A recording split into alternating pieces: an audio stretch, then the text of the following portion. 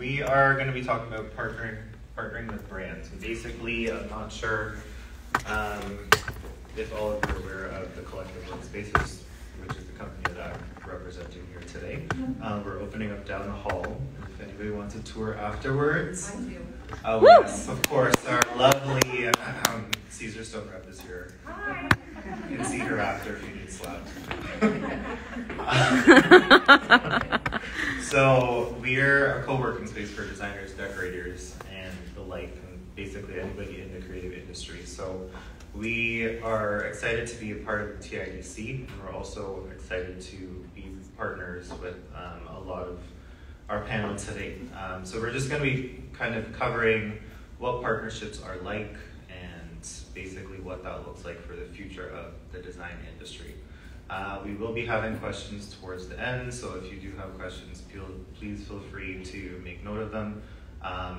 If you have a question for one of the panelists, you can definitely raise your hand like in school, and I'm sure they'll be able to answer the questions for you, okay? So, without further ado, I'm gonna let Steven start off by introducing the company that he works with, which is Rockpal, which is out in Oshawa. So, go ahead, Steven. Hi there. Can you hear me? Yeah. So, Rockpal Custom Cabinets is a manufacturing company for fine custom cabinetry. Anything wood and wood-related products we manufacture at our facility in Oshawa. We've also just embarked on opening up a 12,000 square foot showroom, which kind of fits in very good with the timing of this here and our association with the collective in partnering with different brands. Because we're in the East, having a presence in Toronto in the design district is critical for exposing who we are to the masses across the board, and especially in the industry. Designers that we wouldn't normally see, we now get to touch. And that's kind of our whole business model, is that we've created this kitchen experience where you can come into our environment and experience the heart of the home, which is the kitchen and what we've built. Everything that we've done in our showroom represents the partnering of the elite brands out there. And one of my associates on the panel here, Ridham, we partnered with exposing one of his brands in our environment. So it's just, for us, we want our designers, our contractors, our builders, our architects to come into a space where they don't have to go anywhere else. They come into the space and they're able to get access to the elite brands. It's a very narrow market, and they'll be able to do everything in a one-stop shop environment. Thank you, and I can attest to how beautiful the showroom is. I did a tour there after I joined the collective, and it's worth the drive to Oshawa. So next up we have Jennifer. Hi, sorry, my throat's dry. I'm Jen Mader. I am coming at this from probably more the client and marketing side of it versus necessarily the brand or vendor. I've worked at media agencies on brand partnerships with companies like Home Depot and Colin and Justin, or content integrations and more of kind of like a more mass media approach. But then at my time at House and Home, I also worked with brands such as yourselves in terms of aligning partnerships with our own brand, whether that be House and Home or certain personalities, depending on what the fit was within the category. So I kind of have a bit of a different lens, I think, that maybe some of my colleagues here. But look forward to a good discussion. Thank you. Next up is Ridham. Hi everyone, my name is Ridham. As for the origin story, the way I got into the industry 5 years ago was through a company that co-founded with my dad, Mayo. We are a luxury lifestyle brand, and we started with working with designers as brand partners. And that's a topic that I really care about, and my other company, Guided, is an influencer marketing platform bringing influencer marketing to the home industry. And we are basically building the framework and infrastructure required for these partnerships to take place between brands and designers. Thank you. Thanks. Rebecca? Hi, I'm Rebecca Hay, and I'm an interior designer here in Toronto. My firm, Rebecca Hay Designs, it's very loud, does, we do residential design across the city and into Muskoka. And I have lots of experience working behind the scenes in television. You mentioned that early in my career. I worked for Property Brothers, Scott McGillivray, and then branched out on my own about 8 years ago. And we have partnered with brands. I'm interested to hear everyone else's take on it. I feel like I'm still a bit of a baby at this whole concept, so I'm interested to hear and share my experience. I also recently, when the pandemic hit, started a podcast for designers. I love to talk about business. As some ladies here who are part of my coaching community, we have online courses. You guys are the best, by the way. I cried when I saw you walking there. I'm like, oh, you're supporting me. Even if you're not here for me, I'll go with that. And so I have a podcast, Resilient by Design, where I like to talk about business and all things like this. So I love to share with the design community here in Toronto and abroad. And it's just been really great to sort of help other designers who maybe are not quite as far along in their journey and share everything that I'm learning. So I'm excited to be a part of the panel. Thank you for having me. You're welcome. Thanks for being here. So without further ado, I'm going to start off with the questions. So out the gate, we're looking at what is the reason for partnering with brands. So essentially, we can look at partnerships from different angles, whether it is something that we reach out from the collective, we reach out to Rockpile, we partner with them to be in our space. So if you haven't been to our current location, you'll see the fantastic kitchen that we've built out with Rockpile. So that's one element that you could look at for partnering. It works, like Stephen mentioned, because they're out in Oshawa, we're kind of central Toronto, and we're also going to be featuring them here in our new space as well. So there's different angles, and I think obviously everybody's going to have a different spin on this. So who would like to go first and answer that question? I can go first.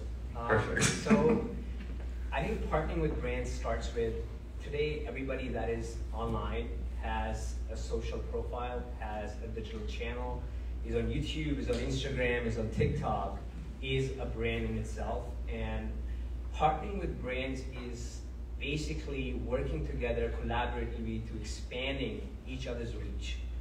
And the reasons designers specifically should partner with brands is so that not only they're putting their own brand outside to a bigger reach when working with bigger brands that are out there, they're also opening themselves to different revenue streams that Rebecca, for example, started with building a podcast, right? So building a podcast also brings in partnering with brands because you're bringing in other designers, you're bringing in other brands and interviewing them, and that in a digital space is a partnership, and that helps you with your main business of interior design. Right, the collective happens to be a sponsor of my podcast, thank you very much. And that's a partnership where in exchange for using their beautiful space, which is their podcast booth, they get to sponsor and I get to share how much I love them. And it's a partnership that's not monetary in that sense, but that helps both of us get the word out about what we're doing. Right? Exactly. Can I jump in? Yeah, for sure. It's open the floor. Yeah, to kind of build on what Radam said from a client perspective, you know, when designers get to a point where you have an audience or a brand that has some scale, or has a certain aesthetic, or has a certain notoriety, you know, Sarah Richardson's an excellent example of this. You know, she reaches a lot of, and I'm going to say it, suburban moms in Oakville. I'm like, you know, there are brands that want that demographic and they align with her, and I think that's why she's had a lot of success on a mass scale. I know when I worked on brands and we were looking at influencers, not in the design space, but in the consumer packaged goods, it was a granola bar and we wanted a certain demographic with young kids. So we would tap into platforms such as what Radam had mentioned. There are some other ones out there and you could find those audiences. So I think from your perspective, as your audiences grow, connecting with platforms and making yourself available can also open up revenue streams. For sure. Thank you. Yeah, I think just to add to all that, scale is a big thing in this industry. And I mean, from left to right, north to south, you can see kitchen cabinet companies all over the place. But what's different? Who are they aligning with strategically, not only to support their brand, but the brands of the other people that they're associated with, the other businesses that they're associated with. Mayo, for example, Flooring, Siad, Cosentino, brands like that. These already have a following, they already have alignment. So bringing those together helps support the industry so that you know that you're clearly defined within that industry. Another point I want to talk about is not all of us here are Sarah Richardson, but that doesn't mean we don't have opportunities as nano influencers, as micro influencers. As you start gathering, anywhere from 3,000 followers onwards, you still have a very targeted audience, and brands want that. Brands need that because you're in California or you're in, let's say, somewhere in Alberta, give me a city. Edmonton, right? So brands that are locally in Edmonton and brands that are not there, they still have an audience that could potentially buy their product. And you have that targeted audience. So this is how you can start, putting yourself out there, knowing and understanding your own metrics and your own audience pool that you have a really deep connection with. They are following you, they are watching you for at least home inspiration. Like if all of us over here are designers. Are we? All designers in the house? Some of them? Give me a raise of hands. Designers. Or decorators, okay. Cool. Majority. So, you guys, how many of you guys have more than 10,000 followers? Can we lie? Aggressive boundaries. This is 0, but... So you guys will often wonder, but why am I here? What brand is going to partner with me? Right? And brands on the other end are also trying to now open up their own options. Not everybody can throw in, 50 grand, 100 grand on a big influencer. But they do want that reach. They do want to gradually extend their audience in the pool that they can tap into. And that's where nano and micro influencers come in. Perfect, thank you. I'm done speaking. What's the You're difference? allowed to continue. Rita, I have a question. What's the difference between a nano and a micro influencer? So a micro influencer is anywhere between 10 to 100K, and a nano It's is just anything below 10. Instagram followers, what you're talking about? Instagram, TikTok, I would like YouTube, social media. Yeah. That's a micro. What's a nano? Or are they the same? I think anything below 10,000 followers. Is it nano? It's nano. So the more than numbers, what really means about these influencers that they're targeted reach. So when you're a macro influencer, over 100,000 followers, brands that are going after maximum reach and have the budget, of course, can go after and often working with macro influencers. For micro, you want more loyal, targeted audience. And same with nano. That's even more local-based, local businesses, that are doing business and often, working with local audiences and local designers, local decorators. For them, nano influencers are perfect because that's where your audience is. Nobody, if you're in Toronto, nobody's going to come here to your offline showroom and buy from, Calgary from you. So, but people that are in GTA are most likely being influenced by that nano and micro influencer. I would say as a nano micro influencer You're a myself. micro influencer. You can Ooh. probably add up all your different social medias together, I just stepped and you up, do have yeah. a strong influence, right? But I would say that for like those of you who are here thinking, well, that's really nice to have 10,000 followers, to Ridham's point, you are an influencer even without having that title. You don't need to be paid in product or in money to be considered an influencer. Every single person in this room, you are influencing your community, you are influencing your colleagues. How many designers on Instagram notice that they're followed by a lot of designers, right? You are influencing all of those colleagues that are in competition with you and want to see what kitchen company you're using. And it's really beneficial for brands. And I think, I mean, I'm going to go on a minute of a tangent here, is that I think especially as women, because I see mostly women in this room, and I know from all the designers that are in our community that it's predominantly women, that oftentimes we sell ourselves short. We don't think that we are at a level that is good enough, or we don't have enough followers to approach a brand about a partnership, to approach a magazine perhaps, about getting published. So I think that what I want to reiterate is that you have that influence. People are following you. It's not just potential clients. And what I will add is that it's not just about being an influencer, right? Like my goal is not to be an influencer. I'm trying to grow this incredible business. I don't want to be a paid influencer for a living. That is not my goal.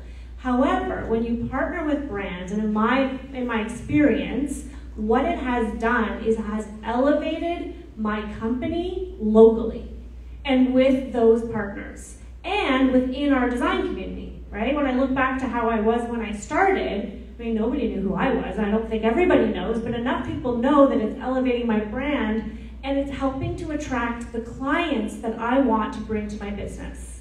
So it's one more step I see when you can partner with a great company, a great product company, maybe it's even a service company. I've partnered with home organizers before who came into my house and they helped me organize the basement, the bathroom, and then she gets business in exchange for that. There's always an exchange of service. And I think we're talking a lot big picture, and let's get paid $10,000. Well, shoot, I still have yet to be paid for really any influencer type work. It's been more of an exchange of service, right? I will provide you with access to my platform, or I will talk about it with my community. And in exchange, you will provide me with potentially product. It might be a service. It might be just a great discount. It's not always monetary. I know that would be a dreamy goal, but very well said. Yeah. I definitely agree with you. I think that's where we headed in, this internet 3.0, social media 3.0. It is everybody here has influence, like Rebecca said, and everybody has data points that a lot of bigger companies have been monetizing on. But now there are tools out there like, I'm gonna give a shout out to Surf, that a tool that everybody should download. It's a Google extension where whenever you're surfing any products that you are looking at, any data that you're sharing, you get rewards for that. And those rewards can be used, again, partnership with brands, to buy different things. What's it called? Surf. S-U-R-F? Yep. write that down. So yeah, like everybody does have an influence, and I'm pretty sure, like I've seen some of my friends that have less than 500 followers. I see them wearing Lululemon shorts, and I'm like, well, I want to get that. That's influence, right? Nice. So, finding the right partnerships, how would you guys go about doing that? I mean, I can jump right in because I've been very actively trying to find partners to work with me on a farmhouse that I'm building. So if you guys know of anyone, let me know. But I would say what's so important, I think, is partnering with brands that you already respect and ideally work with. When you can stand behind a product because you know that it's good and you love it, then you will have more influence. and it'll be more successful partnership. I've been approached by brands to promote their product, but I don't think that they are eco-friendly enough because I'm very passionate about the environment, for anyone who knows me, and I've turned down potential collaborations or free gifted product because I don't think it's reflective of my brand and the message I'm trying to send out there. So I think it's important that when you partner with, let's say, Mayo, because you love their hardware, which is beautiful, by the way, then that's a true representation of the type of hardware you would use in a project. You would already naturally put it forward. So when you go to approach that company, A, they already know who you are because you've worked with them. You have a personal relationship. And B, they will see that value because they already understand and know your brand.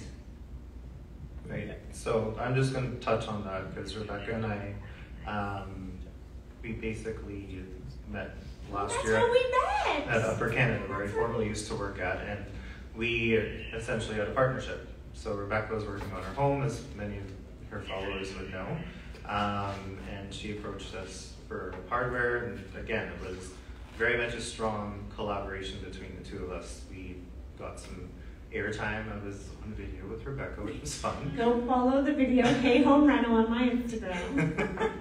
Dwayne is a feature. There you go.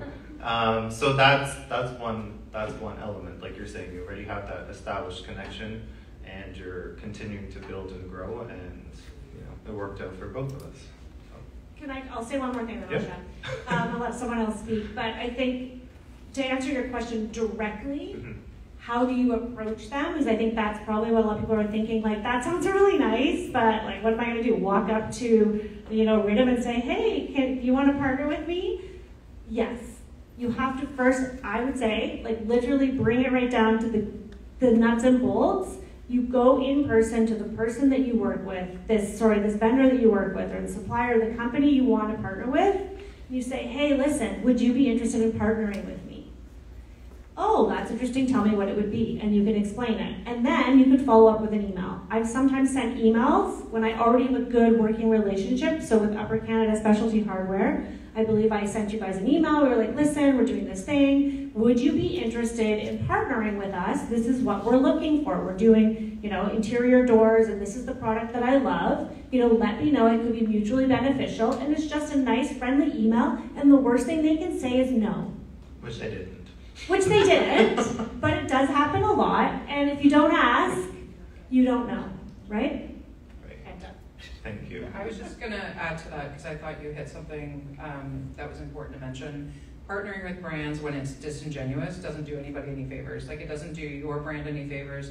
And if I'm coming to you as a marketer and, maybe I haven't chosen you, maybe I don't know enough about you when I chose you or when I was aligned with you on a platform necessarily, that maybe there's a bit of a misfit. Because what happens is, and I've been in this situation, I'm like, there's backlash. I'm like, and you might lose some of your audience. The brand that you partnered with is going to get bad PR or some backlash, or negative comments on social. So I think staying true to yourself and finding the right opportunities in the end would be the most successful option.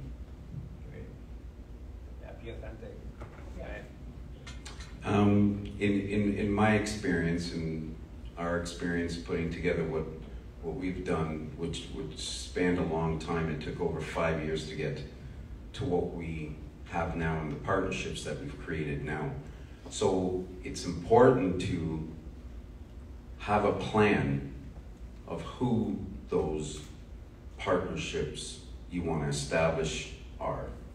They need to align with your strategic vision.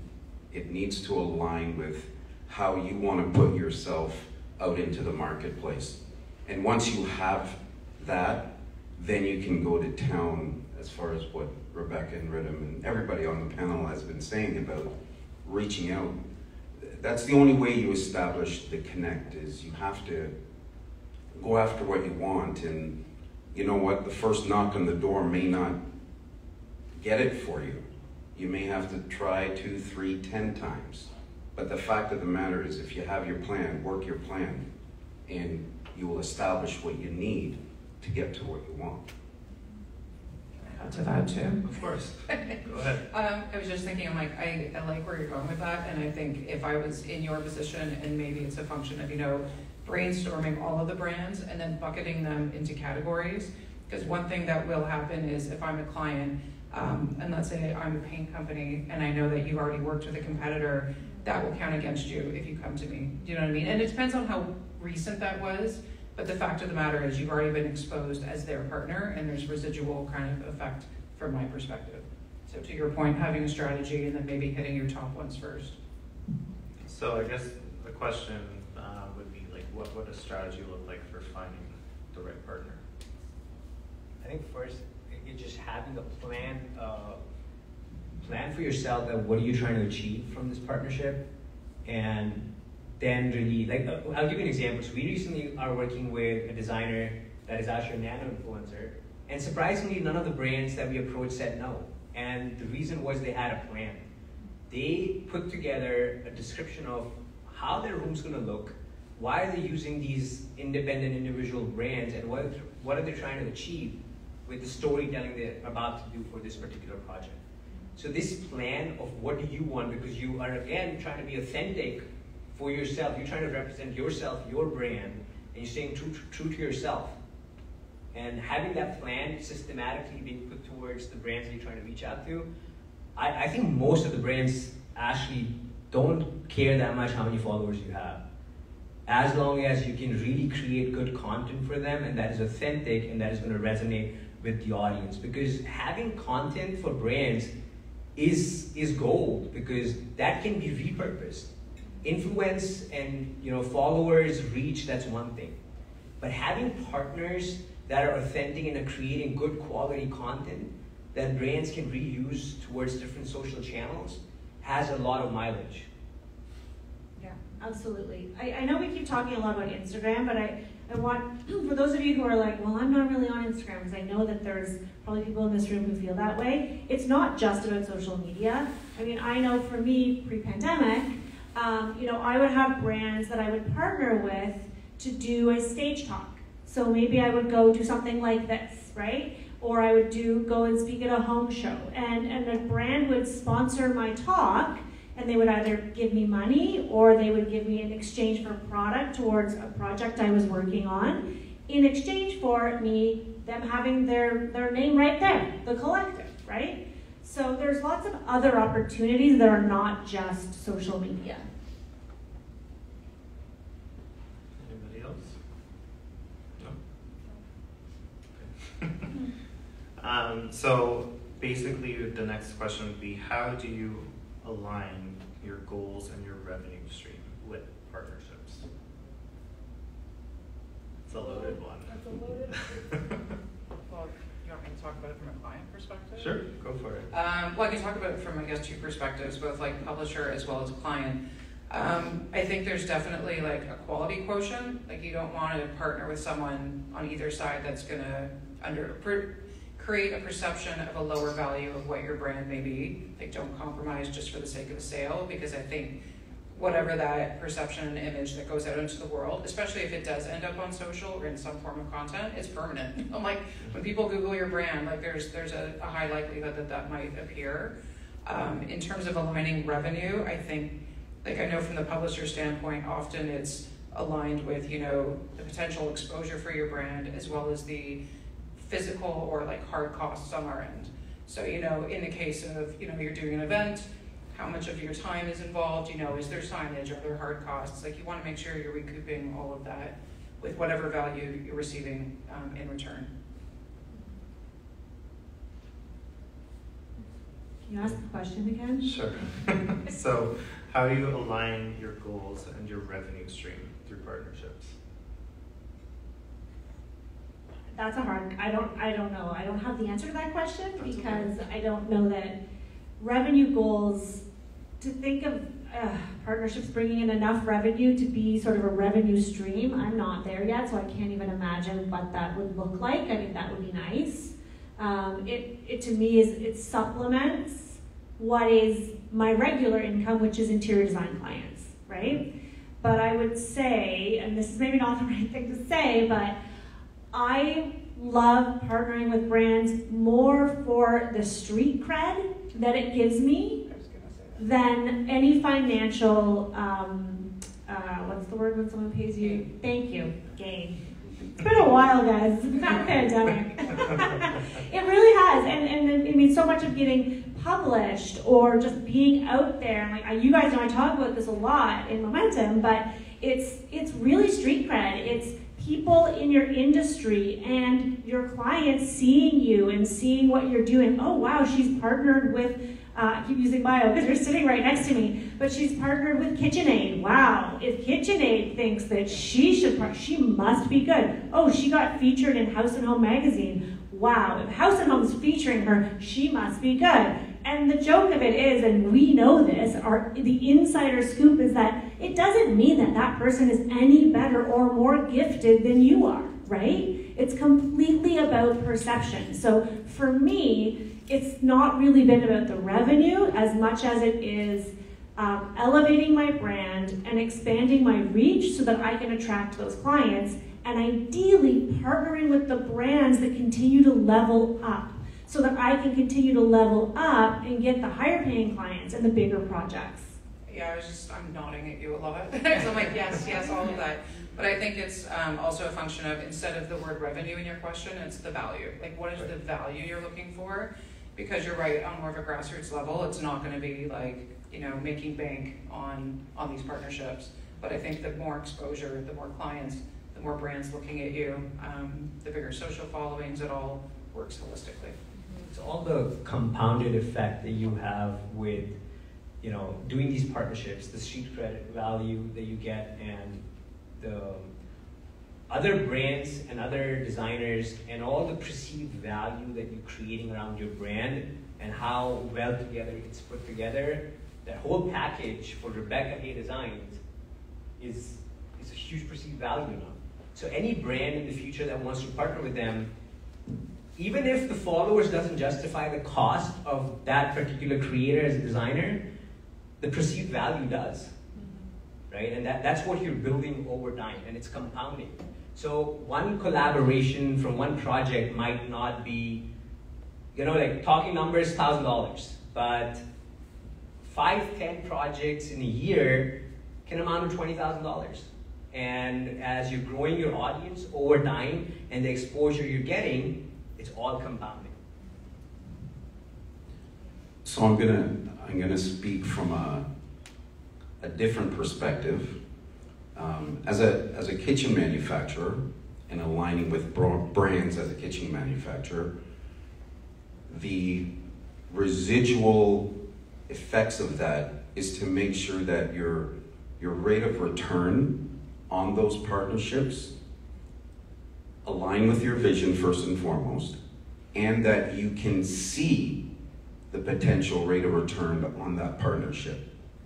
So from a business in the industry that's producing goods, kitchens and millwork related products, the alignments that we strategize with, we have to roadmap to that partner what value can we anticipate from this partnership, and we have to put that down on paper. You have to know what that number is, the revenue side of the partnership. It's critical because for a company like ours, you make an investment into something substantial like this and aligning with partnerships like the collective. Bringing those brands together, there has to be an element of that you map out that says, okay, my association with the collective is going to give me scale. As a result of that scale, I should expect, because it's a house of designers, I should expect 5 jobs from that alignment, and put a number to it. For you to recognize your investment versus your rate of return for that investment. There is huge value in knowing that, and I do not want to take away from my friends on the panel here about not necessarily associating the partnership with the revenue, but it is critical from the position of the partnership that you take. Absolutely. I'm just like nodding because I just received an email from someone who partnered with us for my home renovation, and they did some renderings for us. And they did a really great job, and they did a few options for renderings, and I posted it on social, and I didn't have a formal agreement. They just offered to do them. And so I posted it on social, and of course gave them their episodes coming out soon with all of their renderings. And they sent me an email saying, thank you so much. We loved partnering with you. We've already received 5 new clients who told me that they heard of us through you, whether it was through my Facebook group or my coaching community or my Instagram. That's a great, like to your point, that's a return that, to be honest though, I wouldn't have been able to tell them, here's what your return is going to be on doing these renderings. All I can say is I have these outlets. I have some influence, but I will do my best to put the word out about your product or service. I think it's hard for a designer to understand if you do my kitchen, how many more kitchens you'll get, right? But I do think that the better end of this deal is for the brand. I really do, because I've seen it and I see how designers follow designers, and like we're such influencers. Like I just want to say that again, on a micro nano scale, because I saw it when I had 3,000 followers and I used an interiors photographer, and of course I was posting all my photo shoots, and I post a lot on Instagram, so there's that. But I was posting the pictures, and all these designers I didn't know, oh, who did you use for your photo shoot? Oh, who was that? Oh, that was that person?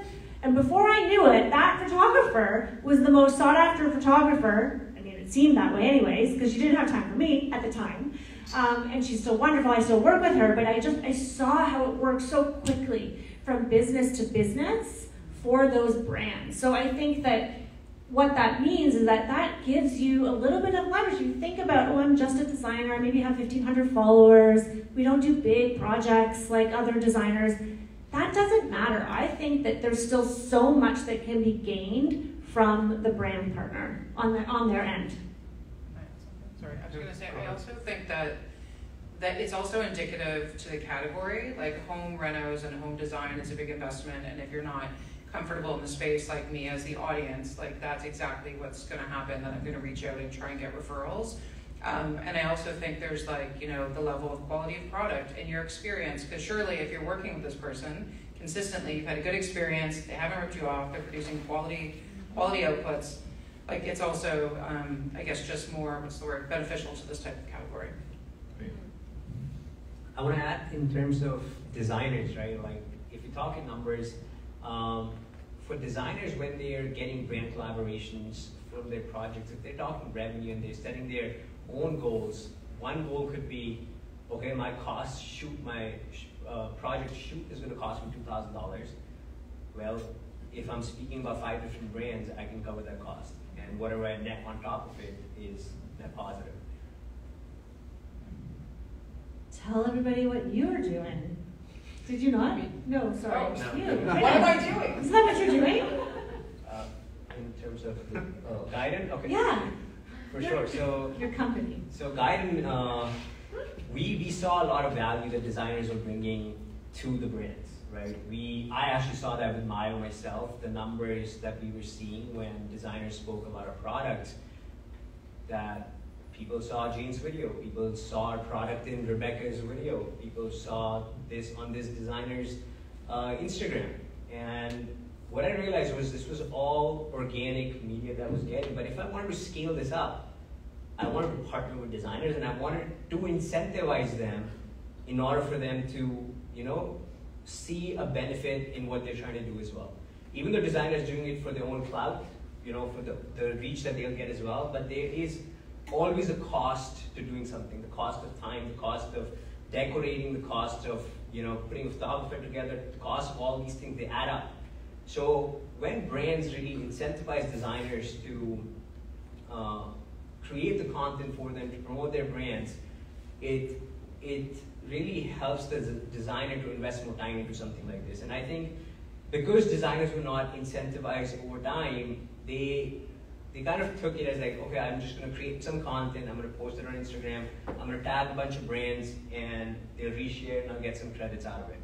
But I think as there's a shift in creator economy, more brands that are coming online, designers play a very, very important role. So the most recent acquisition of Shopify buying ePorto. I don't know how many guys have heard about that.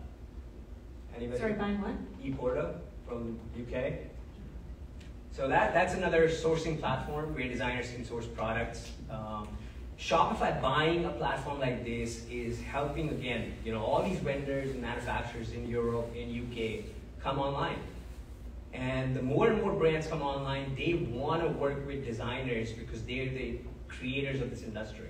The kind of placements brands can get with designers as long-term partnerships over 5, 10, 15 projects that designers are working on is very, very advantageous for these brands. So we as Guided, as a platform, our job is to help brands find designers that are using their products or incentivize designers to create content and grow online. So we want to simplify the whole process of branding collaborations between designers, home influencers, design influencers, DIYers, and brands in the home industry. Thank you. Just stay tuned for more from Rhythm. So to piggyback off of that, that is essentially the future of partnerships in the design industry.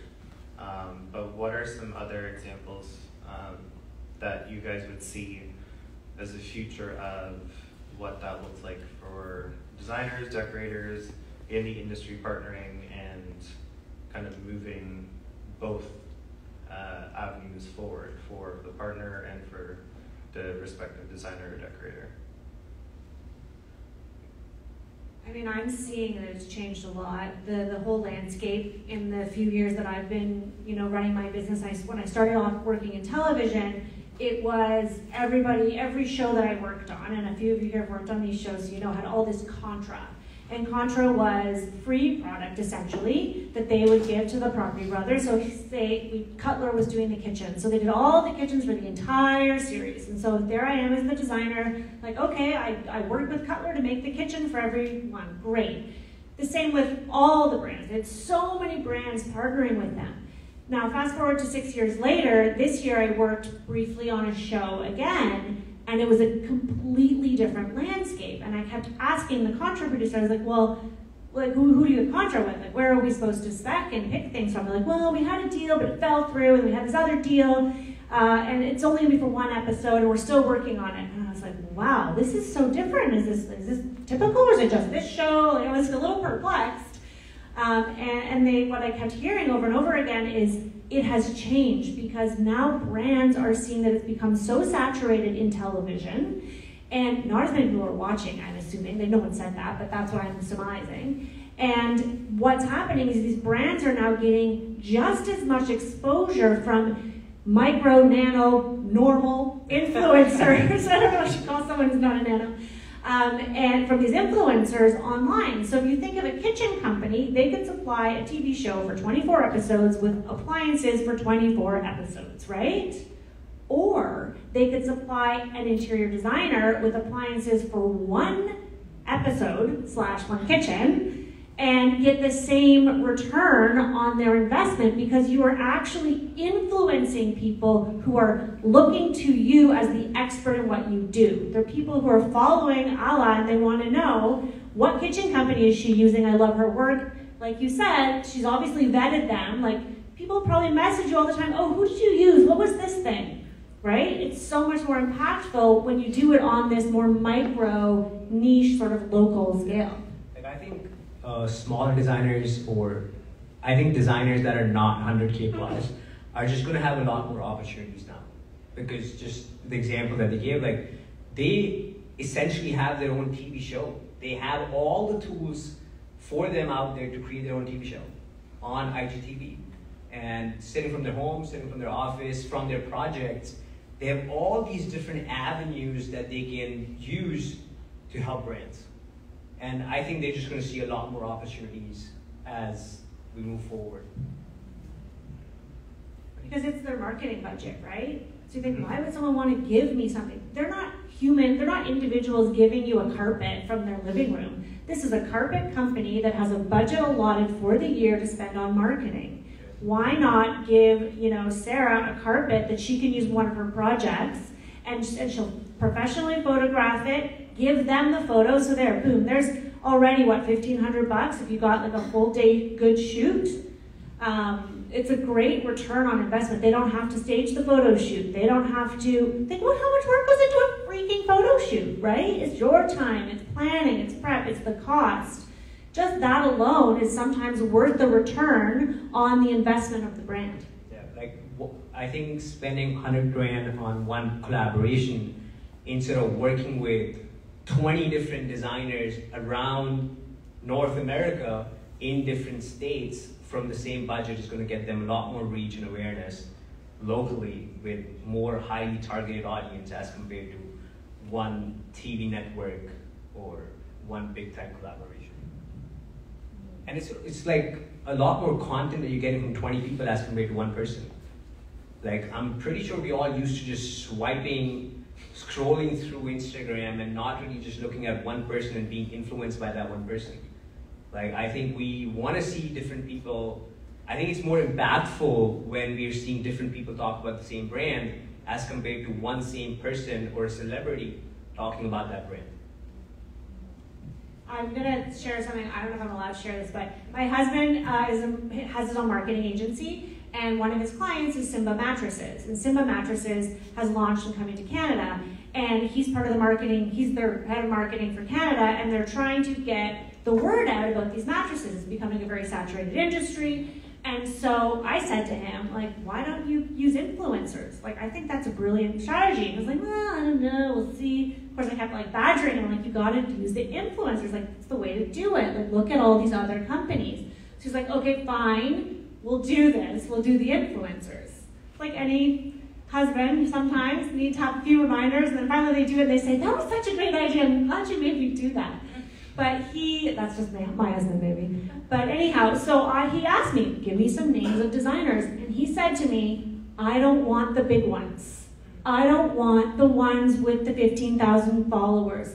Up to 10 is fine, maybe between 5 and 10. And I gave him names of people that I thought would be good, and not whether they were good designers, but that I thought would be really good at spreading the word and sharing the product. People Where was my mattress? Sorry. Sorry.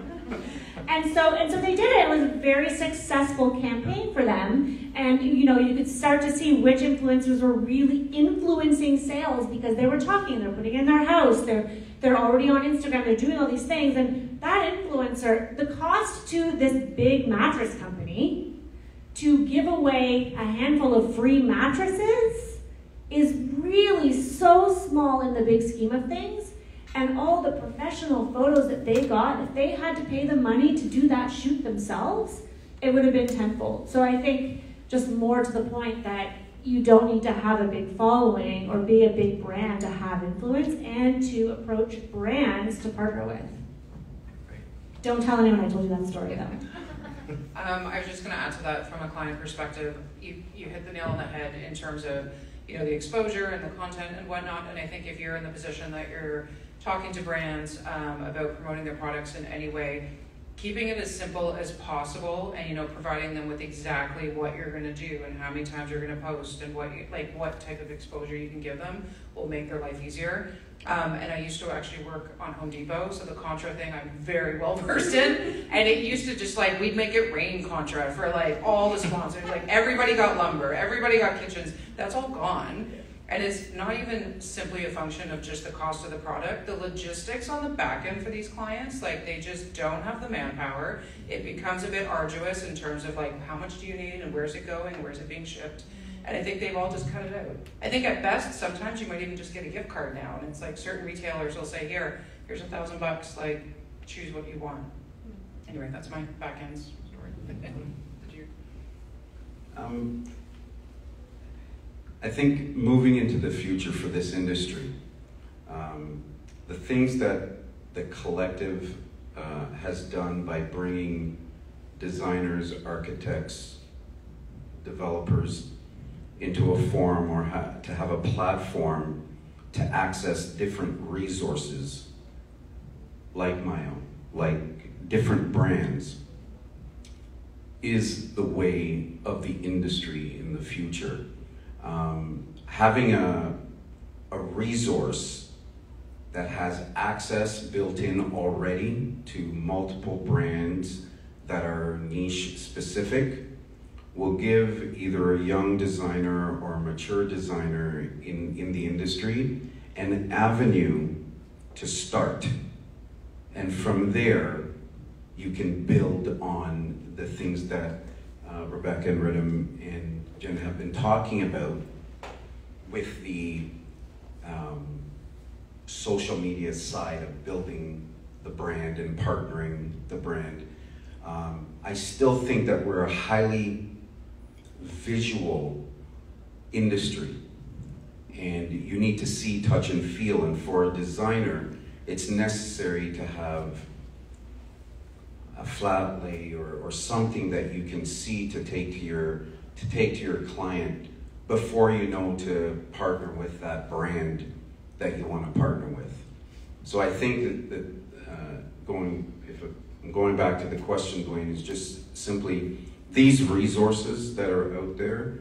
I think these are a great starting point to position yourself as designers and architects and contractors to have access to these brands that they've already brought together in one place and build from there.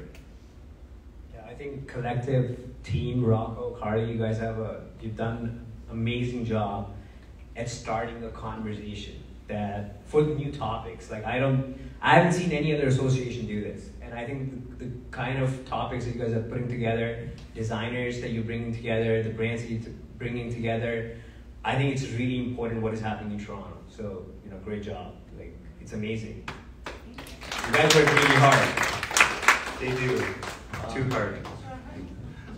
Thank you guys. And I can speak to partnerships as well from being on the outside of the collective, because I actually met the collective through a vendor hat last year. And oddly enough, I'm working for the collective this year. So partnering was part of what I was seeking out for the company I was with before. When I came across the collective, was actually for a presentation of Mayo. The company I used to work for represented them as well, but I saw such a great opportunity with the collective Workspace, so much so that I kept badgering and hounding my boss, because I realized the potential of partnerships. Because again, to Stephen's point, we're designers, we're decorators, we're creative beings, and there's so many different great showrooms, great outlets for us to experience, but we don't have that opportunity. And what has been done with the collective is it's a resource center, it is a networking community, it's a great way to build, and that is really true to the partnership. Excuse you. Bless you.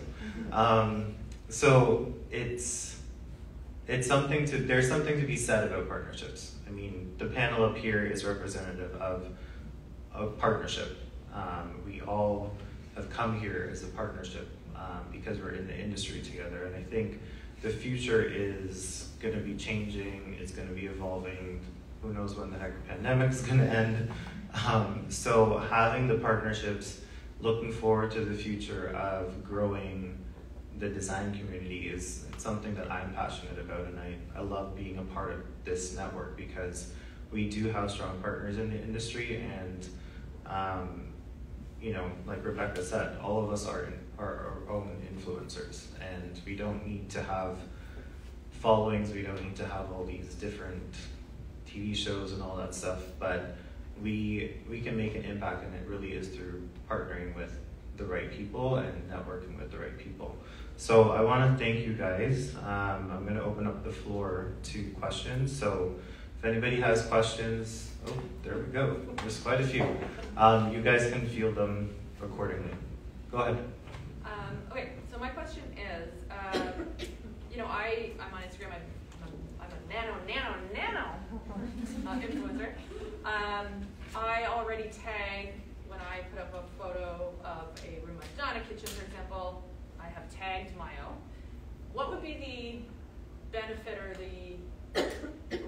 why would Mayo then say, oh no, I want to partner with you, I'm already doing it for them? Great point. That's what I was mentioning. Should Like, I stop doing it? No. I don't think you should stop doing this. I think it's, if you really like working with Mayo, as an example, and you tag their products, we notice it, right? And now if you approach us, we would 100% look into this and ask you, so what else can you do? And how can we turn this into a partnership? It is literally not about how many followers you have, it's about, are you creating great content and do we have synergies in the stories that we're trying to tell? Because at the end of the day, we are working together to reach the homeowners. We're creating and living for these people, creating beautiful products, creating beautiful spaces. So how can we get together and reach more of these people, right? So it's really about reaching our brand and saying, well, I have been tagging you and now I also want to do all these different types of content for you guys. How can we, set something up? And I think like all these things are overwhelming. I mean, Rebecca is a pro, so she doesn't mind sending emails, cold calling. She's Okay, hold on a second. I hate cold calling emails, and I find it very uncomfortable. I hate asking people for favors or for anything, and I think that comes naturally to me as a woman, unfortunately. I do not always speak up. I'm working on it. We talked about this earlier, in this industry, and this isn't answering your question, Kate, sorry, but I'm on a tangent again. In this industry, I think it's predominantly female, and a lot of the times we are afraid to step up and ask for things. And I mean, you see it in people looking for jobs. It's usually the man that will go and negotiate the salary, whereas the female will say, thank you very much, meanwhile they might be secretly resenting you. I know that I'm making a generalization, but it is something I see regularly within the design community, within creative female entrepreneurs, not charging enough for their services, right? Not asking enough. So I know there's people in this room who are like, I'm still never gonna go and ask a brand to partner with me, because that freaking scares you. But that has been me. It's very scary. I do have challenges with it. I have someone named Vera who helps me write the email. Because, I mean, there's people like, I wanted to partner with Mayo, and I'm like, well, I feel like if they wanted to partner with me, they would come to me. Literally, those are the thoughts that go through my head. So, I don't know if anybody does it seamlessly and easily unless you are in PR and that is your job. I think as the creative, sometimes it's very hard to bridge that gap. I think this is why we create a guide. And the features that we are bringing to market is, you can easily put together a media kit, set your prices, understand how much you should be charging. And once your profile is up there and brands that are creating campaigns, you can join the campaigns and brands can invite you to campaigns. So you don't have to feel awkward asking for money, asking for collaboration, and it feels more seamless because everything is been done with this beautiful technology. I love technology. It makes our life easier.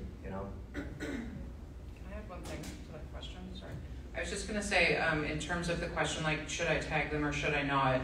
It also helps you create a bit of an engagement story. So let's say you've done 10 tags of, I don't know, an appliance company, and you saw good engagement. You don't have 1 million followers, but that's okay. You had highly engaged followers. You put that in your sales pitch to them. You show them, I did these 10 posts, and look at all the engagement we got. I think there's an opportunity, and then that might open the door.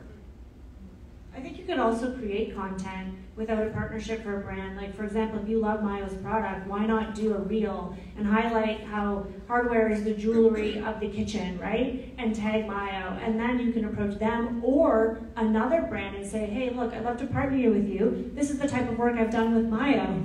Thanks, Mayo. I love all the name drops. You are really good at a lot of PR. And she has a farmhouse. I don't know if you heard Farmhouse coming up, looking for sustainably sourced and all the rest. So, like, I think this is where, like, I would say Guidance is something that you should look into, Guidance.co, check it out. Set up your media kits, and I think that is how you can start getting into the market. And I forgot what I was about to say. The tagging thing is tricky. I will say, Kate, I find it very tricky. Sometimes I don't tag all my vendors because if I am partnering with certain brands, then why, to your point, why would I give away like all this PR, free PR for another brand when Mayo is partnering with me? Like I personally do struggle with that. I don't have the answer. No, that's valid. That's definitely valid. Because if I'm paying you and I'm like, wait a second, you're giving it, it's just either I think they're also paying you, or it's even worse if you're giving it to them for free, but I'm paying you. So I think you really need to be careful about navigating it, and that kind of goes back to you need a content strategy and a map of how it all works. And I think that if you do a reel, right, and if you like the content, we would want it. We want to repurpose it. We want to use it on different channels. You did that? No, it was Oh. a long time. I heard you did that. I'm like, what? How do I miss that? Okay, there were a couple of other hands I saw.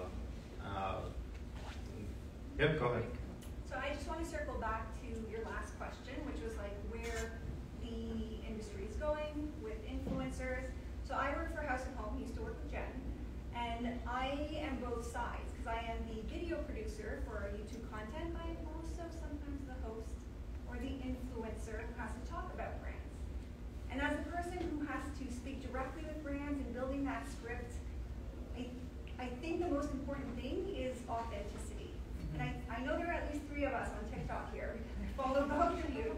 But You have a really good TikTok though, by the way. You should follow Rachel Karen on TikTok. so I think we really see that on TikTok, right? There was a huge flood of eyeballs going there because it's authentic. There's no more photoshopping. There's none of this like fake life that exists on Instagram. And the new generation is really into that. Yeah. So if brands want to speak to that younger generation, you have to work with that direction. You have to be able to get your message across in a really like appealing, like girl next door, like your best friend is telling you what vacuum to buy kind of way, not in telling your company's history and Yeah. there's like a real balance there. And as a person who has had to like marketing talk to get that brand what they wanted, I can tell you from the back end of seeing the results on YouTube, it doesn't work anymore.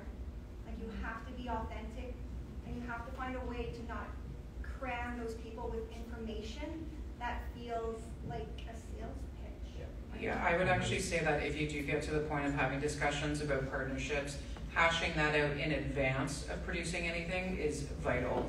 Because, and I mean, Rayco, we've been in the situation, things get produced and the client sees what is supposed to be a final draft and they're not happy because you didn't say X, Y, and Z, but we didn't know you needed to say X, Y, and Z. No one told us that. And then you're trying to align, your vision from an editorial standpoint and your audience and your brand, and they had expectations on their end. And often when you're working with a brand, depending on the size of the team, you could be dealing with multiple stakeholders. So getting it all in writing, again, it goes back to the strategy and the map, and having everything organized will just create a more seamless output. What's your TikTok? Sorry? What's your TikTok? Oh, it's my name, Mirco Caron. Thank you.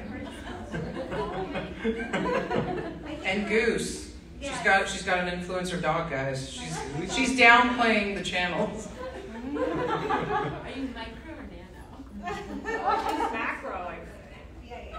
But as House and Home, we have a huge voice, and a lot of people like kitchen cabinets partner with us, and they're really, I guess they're a bit more old school, and they're used to broadcast, and they want to get that whole story and marketing pitch across, and it's just falling flat because no one wants to be told what to do, and no one wants to feel like they've got a snake oil salesman. You have to talk like you're their best friend, and sometimes that means getting less information across. Great points. Great points. Thank you. I think younger generation millennials, like we are watching our friends. That is true. Referrals on TikTok and YouTube, podcast, Instagram, and we don't watch TV, and we don't see, some lady pop up in a TV ad selling a couch. That's what I remember on TV ads. Like I don't know. But yeah, it's that's where it is, and I think brands are just taking a little longer in our industry to, you know, understand that. But we are hoping to change that, and maybe we should talk how House and Home and Guidance can change this together. For sure. Anybody else? I think there were a couple more at the back. So my question is, like, in the future perspective, when one partner finds the other partner like action does not meet their financial goal or their plan, what other like the risk or conflict that would be happen? So what would we do when the plan is not following us? Well, I can talk about that. So again, it goes back to kind of mapping everything out in a contract, like something legally binding. Often as a partner or brand, if you don't deliver what you say you're going to deliver, I mean, I think the simplest way is brands usually ask for a make good. So if you didn't deliver a set number of impressions or exposures for the type of content you produced, you know, they might ask you to produce something else or repost it or re-promote it. I think worst case scenario, sometimes brands will like, I'm not going to say they won't pay their bills, it depends on the scale, but I think you have to keep in mind, like, you've agreed you're going to deliver something, and if it doesn't happen, it essentially brings you back to a renegotiation. I can say that that's my greatest fear, is not being able to deliver on the promise. And I probably weekly have this conversation with my marketing coordinator, Vera, who you ladies know, and I'm like, where are we at? Like, do we like, let's look at like all these partners, like have we delivered? Did we give them the photos? Like what else? Because everyone has a different contract, and some brands require certain things and like exclusivity or a certain number of Instagram posts or a story or a YouTube, and sometimes bigger brands, they need to okay the post before you've done the post, which for me stresses me out because I'm kind of like fly by the seat of my pants. I'm like, I feel it in the moment and it's on social. So for me, that this is a whole new process for me. We have to put together what's the story going to be, send it to their PR company. Do you approve of this? You can.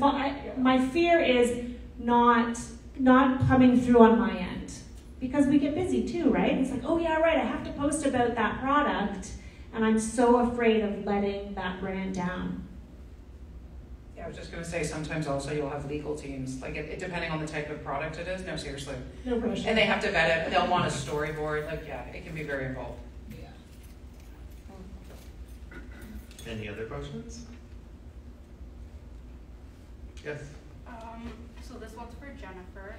So how do you get your work to be featured in a magazine like House and Home? Comment? No comment. I mean, that is the $1 million question that I think anyone at House and Home has always been asked. How do you get your work featured? You know what, I don't even know what the magic answer is to that. I know a lot of it is relationship building, you know, building your audiences, your exposure. There are certain connections within House and Home, you know, and I can't tell you who they are because I'll get in a lot of trouble. Like, but Reiko can tell you. No, I'm kidding. But it's a lot of it's relationship building, quite honestly. Like, don't get me wrong, there are opportunities where it's sheer exposure and, you know, someone has seen you and they'll reach out. But I think a lot of the times it's networking. You know, being part of the collective is an excellent opportunity because you meet so many different people from so many different areas who have connections across the industry. I'm actually surprised the question is still how do we get published in the magazine and not on their digital channels? You mean as a brand, but like anywhere, right? Yeah. Talk to Reiko about video. I will tell you, I've never once been featured in House and Home magazine, but I have done videos, and I think the return on that is far greater because that video is still there live. You can go check. I did a few videos with them. They do such a great. Their production quality is incredible, and they tag me. I think you even link to me, maybe. I think you do. Yes, you link back to my website, so it helps with the SEO, and I can reshare that at any time.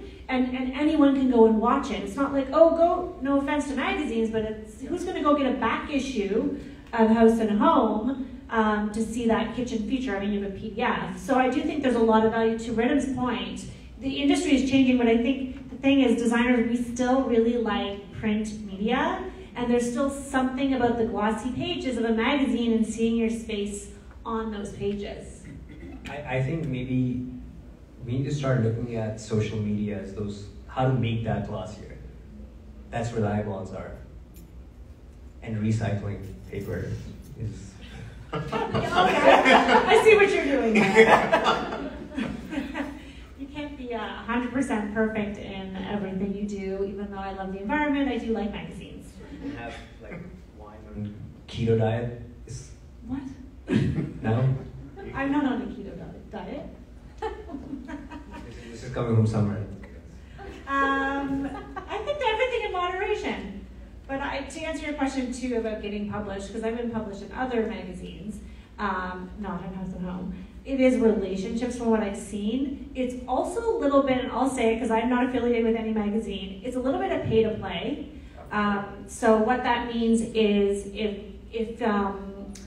you're working with a brand partner, for example, and they're paying to have an advertisement in the magazine, then your work might get featured through them.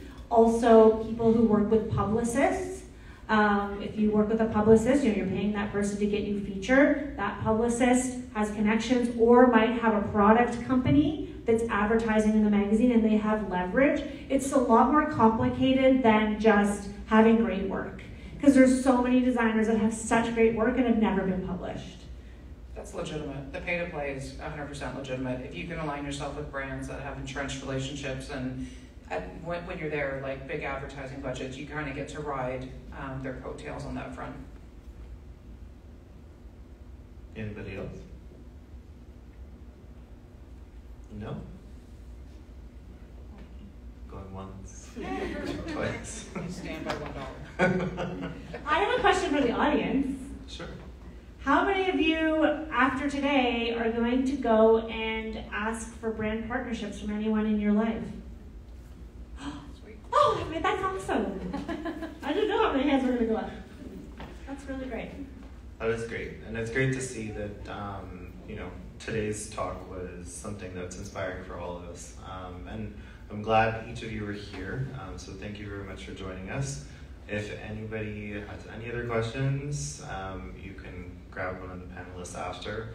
We do have some water, some wine, some snacks and refreshments on the bar for you guys. So thank you once again. And No, we'll give it to I was gonna say, Carly is just reminding me that we are gonna do a tour.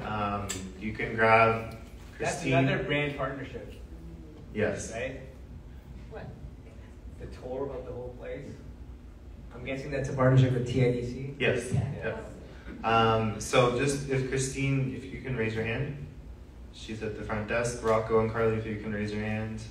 And obviously all of you know me. So if any of you would like to see our space down the hall, it is under construction, just fair warning, but it's clean. And just let us know and we can walk you down the hall to show you the space.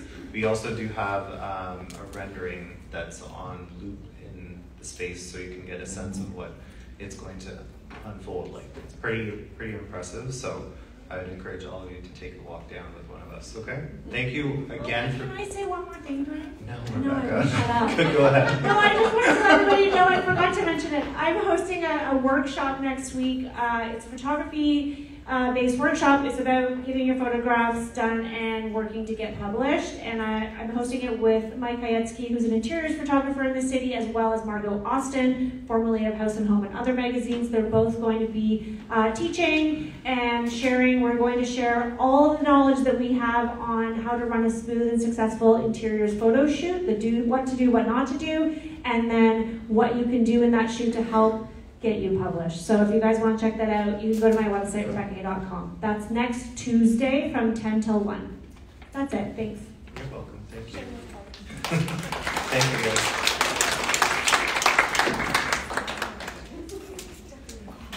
Thanks, Wayne. Thank you.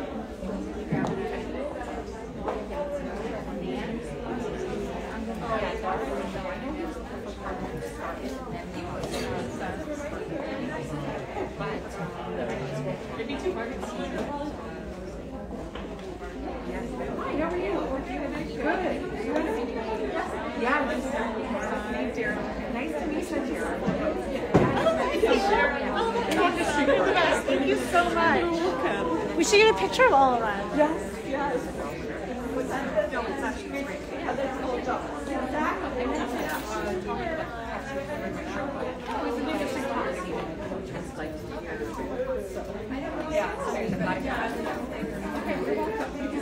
That's how I'm going to Yes.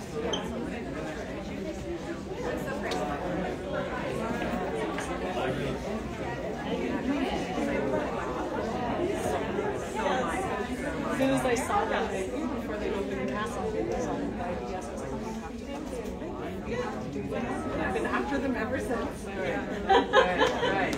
No, I wanted to do it myself. So I was just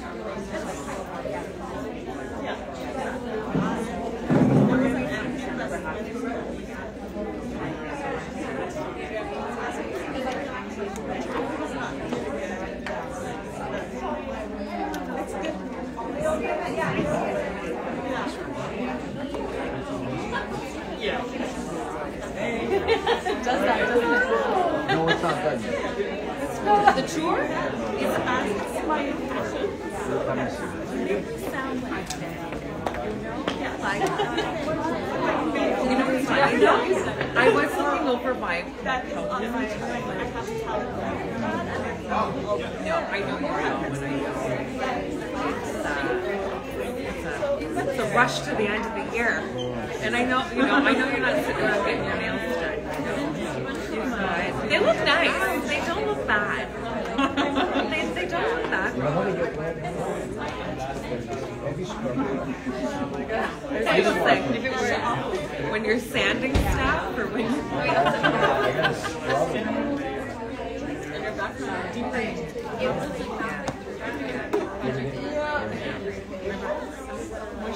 I'm actually really excited to be here.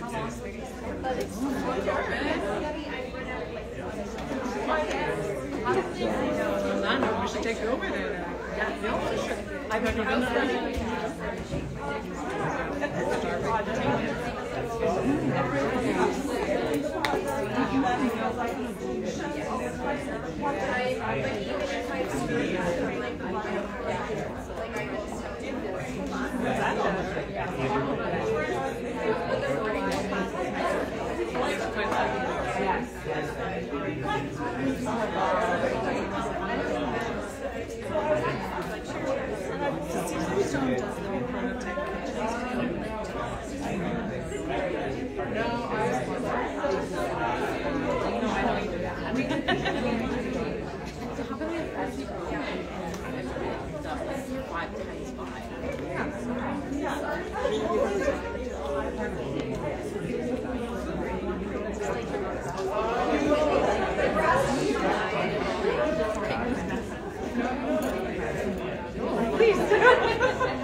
We're here, right?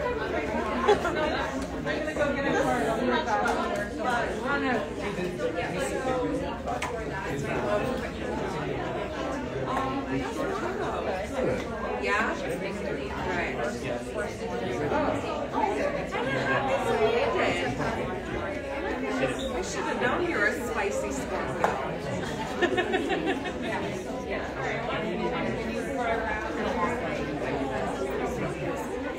Do you know someone who's